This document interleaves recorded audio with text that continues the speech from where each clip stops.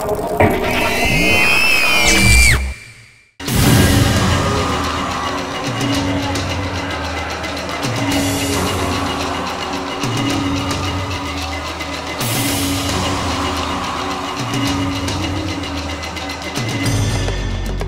to Deconstructing, where I take apart an iconic horror movie to find out what makes it tick.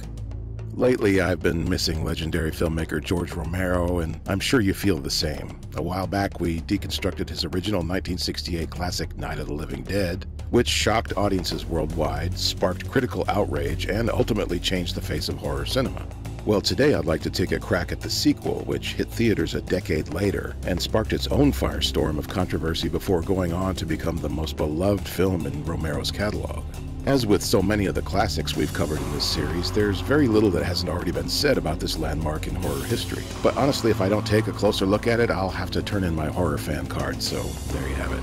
As with all our deconstructing subjects, I'm taking a three-part approach, beginning with Origin, where we go back to Romero's first inspiration for the film. In Legacy, we'll take a look at its impact on the horror genre in general and zombie movies in particular. And with Mystery, I'll dig even deeper to turn up some behind-the-scenes stories and rare bits of trivia about one of the most influential horror movies of all time, George A. Romero's Dawn of the Dead.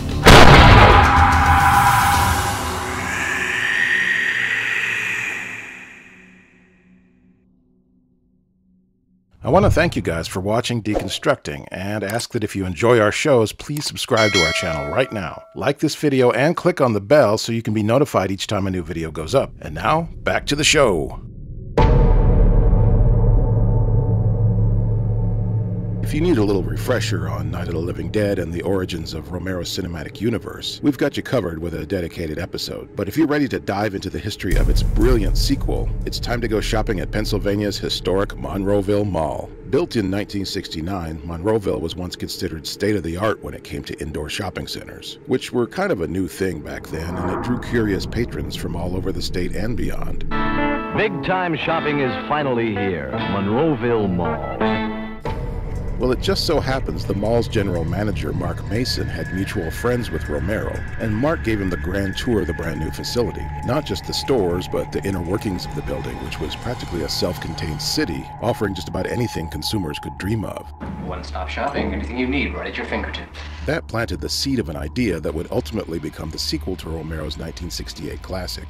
Instead of seeking shelter in a rural farmhouse, what would city dwellers do in the event of a zombie outbreak? While Romero got to work drafting the script, news of the project made it all the way to Italy, where legendary director Dario Argento, a big fan of Night of the Living Dead, offered to help raise financing for the production in exchange for the right to recut and sell it to the international market. Argento also introduced him to the music of Goblin, who had gained worldwide acclaim for their score for Profondo Rosso and later Suspiria. Mark Mason not only granted Romero and his crew access to Monroeville Mall for shooting, Mason's company even helped with additional financing. Casting came next, and unlike the loosely defined characters in Night of the Living Dead, Romero sought out actors who personified his vision of the main protagonists. David Emge as pilot Stephen Andrews, Galen Ross as TV producer Francine Parker, Ken Foree as Peter Washington, a SWAT team leader with the best survival skills, who deserts the force along with fellow cop Roger DeMarco, played by Scott Reiniger, who becomes the loose cannon of the group. We whipped them and we got it all!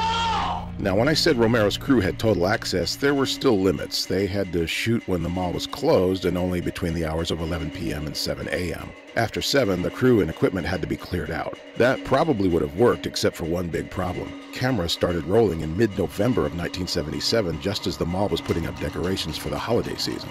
They found a way around that, but that meant shooting at the film's other locations until January and returning to Monroeville after the decorations came down. That turned out to be a blessing in disguise because it gave Romero the opportunity to edit the footage they'd already shot into a loose assembly so he would know exactly what additional shots to pick up, as well as allowing some room to improvise and incorporate ideas from the crew. For example, makeup effects legend Tom Savini contributed a lot of those ideas, coming up with more comic touches for his role as the biker Blades, and plenty of elaborate stunts, many of which he performed himself. Of course, Savini and his makeup team were responsible for transforming legions of enthusiastic extras into zombies, from the hordes of background shufflers to hero zombies that got the most close-ups. Romero gave Savini plenty of freedom in creating more elaborate makeups, and the looser January shooting schedule allowed him to try out some seriously nasty effects.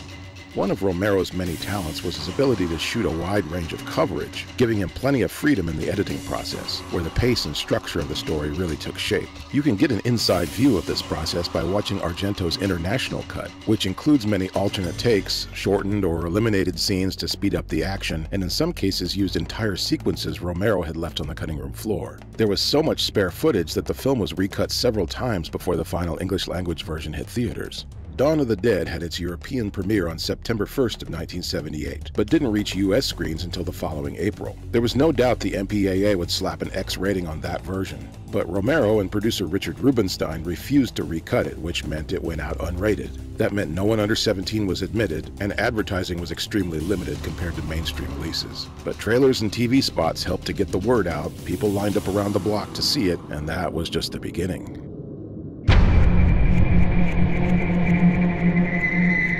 In U.S. theaters, Dawn was already in profit by the end of its opening weekend, and its initial run would add up to $16 million.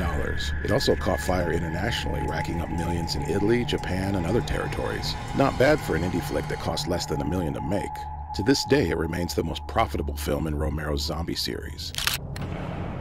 Naturally, in the wake of Dawn's massive success, film markets around the world were falling all over themselves to crank out their own Living Dead epics. The majority of these came from Italy, where studios often produced quick and cheap knockoffs of successful Hollywood properties. Among them, Lucio Fulci's Zombie 2 is by far the most infamous. As you might expect, horror fans who missed Dawn's original theatrical run were stoked to see it any way they could. It picked up a lot of attention on the midnight movie circuit, but really came into the public eye when it was released on videotape. The initial U.S. video release from Thorn EMI hit video stores in late 1983, and soon could be found in virtually every video store in North America. Alternate cuts of the film were released in different territories, leading fans to seek out VHS copies of the Argento cut, and even an unfinished version that screened at the Cannes Film Festival, which some mistakenly labeled the director's cut. In reality, the theatrical version is Romero's preferred cut.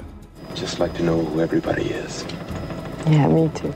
With the dawn of DVD, the three best-known edits of the film reached even wider audiences, and eventually made their way onto a box set from Anchor Bay called the Ultimate Edition. It's out of print, but not too hard to find yet. UK distributor Second Sight did an excellent remaster of the three main cuts, with documentaries and bonus content as a 7-disc set on Blu-ray and 4K HD, but American fans are still waiting for a similar stateside release. Despite the popularity of the first three Dead movies, Romero still couldn't get a major studio to finance a big-budget entry in the franchise. That is, until Zack Snyder's 2004 remake scored big at the box office. Suddenly, the studios began to take notice, and Universal proposed a big-budget adaptation of Romero's dream project, Dead Reckoning. But due to studio tampering and censorship, what was later titled Land of the Dead failed to recapture the magic, and Romero parted ways with Hollywood again. Still, after returning to his low-budget indie roots for two more Dead sequels, Romero couldn't manage to recapture the same lightning that Dawn did in the late 70s and early 80s. The closest Romero got to a truly epic sequel was the manuscript for The Living Dead, a novel he began before his death, which was eventually completed by horror author Daniel Kraus, and released in 2020 to critical acclaim and strong sales. The book may be the ultimate zombie epic that Romero always wanted to make, but it's hard to say if the studios are ready to adapt it into a feature film or a limited TV series. Time will tell, I guess.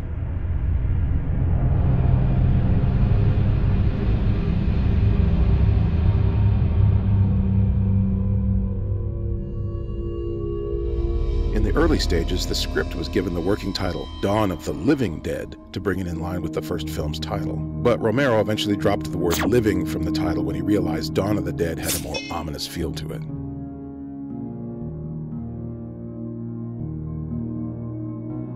If you've seen Day of the Dead, I'm sure you remember the movie's main villain, Captain Rhodes, who meets a grisly and satisfying end.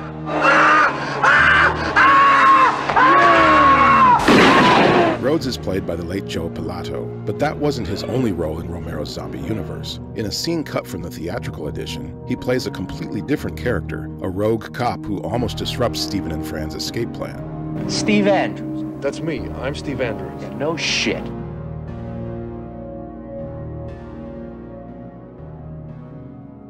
You already know Romero appears in the film's title sequence as the director of the chaotic emergency newscast, alongside his then-fiancée, Christine Forrest. But did you know he appears on camera 2 other times? He has a blink and you'll miss it cameo as a zombified mall Santa Claus. He also can be seen firing this pistol at one of our fleeing heroes.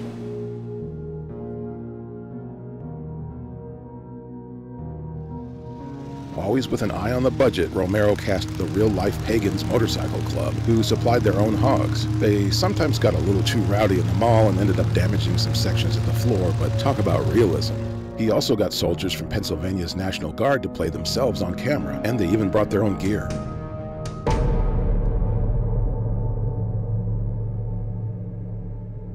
This is probably one of the most notorious anecdotes about Dawn of the Dead. In the original script, Peter and Fran never make a daring escape in the helicopter. Instead, Peter shoots himself dead as the zombies surround him, and Fran decapitates herself by jumping into the chopper's blades. The most contested part of this original ending was whether or not Romero actually shot those scenes. Some actors and crew insist they were present during the filming of Fran's death, while Romero himself insists he never shot the scene. Over 4 decades later, the debate continues, but the happier ending remains. The Galen Ross dummy did find its way into another scene, this time made up to look like a man who gets his head blown up real good during the police raid on Housing Project 106. If you dig this episode, throw us a like and be sure to subscribe and ring the bell for regular updates. You can also slide into our comments and tell us what horror classic you'd like to see deconstructed next. Thanks for watching. They must be destroyed on sight!